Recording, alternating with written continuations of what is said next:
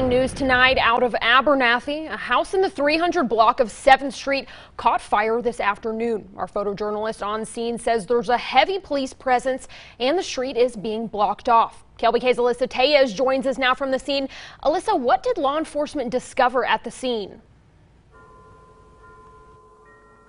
Leah, investigators have discovered a female dead body. Now the Texas Rangers are assisting Abernathy Police Department as they investigate the scene.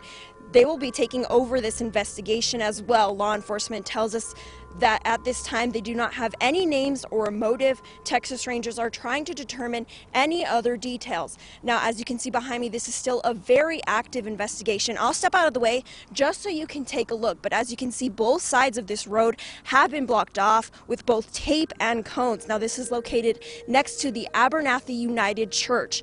Now, while we were here, we did see two people embrace each other. We're not really sure why, but as you can see, investigators are still on scene. They have been going in and out of the street and the home. They've been paying specific attention to the two vehicles located in front of the home, but that is all the information we have at this time. Again, stay with everythinglubbock.com and KLBK News for more updates. From Abernathy, I'm Alyssa Tellez, KLBK News.